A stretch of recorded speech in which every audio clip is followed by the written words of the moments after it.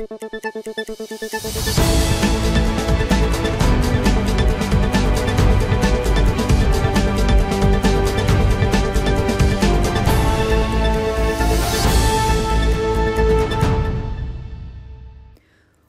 to Kayhan Life. This is your weekly Iran news update.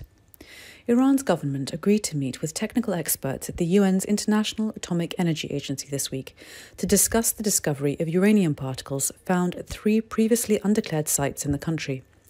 The decision to meet came as signatories to the nuclear deal France, Germany and Britain agreed to withdraw a resolution criticising Tehran for limiting the UN watchdog's access to its nuclear facilities set out under the terms of the deal.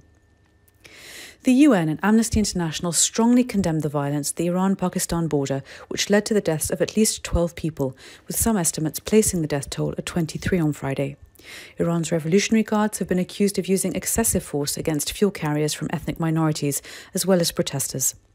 The UN also called on the Iranian government to restore internet access in the region, following disruption to the local network during the violence.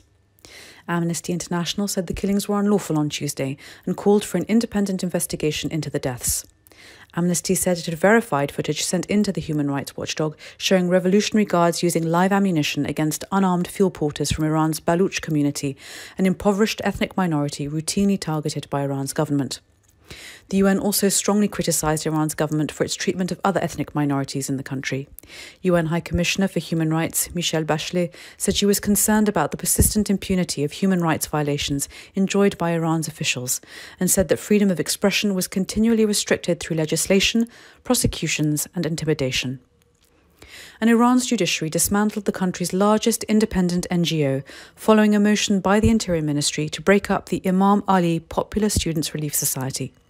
The motion, which was moved after the society refused to accept a government request to change its internal management structure, was instigated by Iran's security establishment, according to the Center for Human Rights in Iran, which added that long-standing NGOs in the country were increasingly being targeted by Iranian officials. ممنون که با ما هستید. مراقب خودتون باشید. Thank you for listening and stay safe.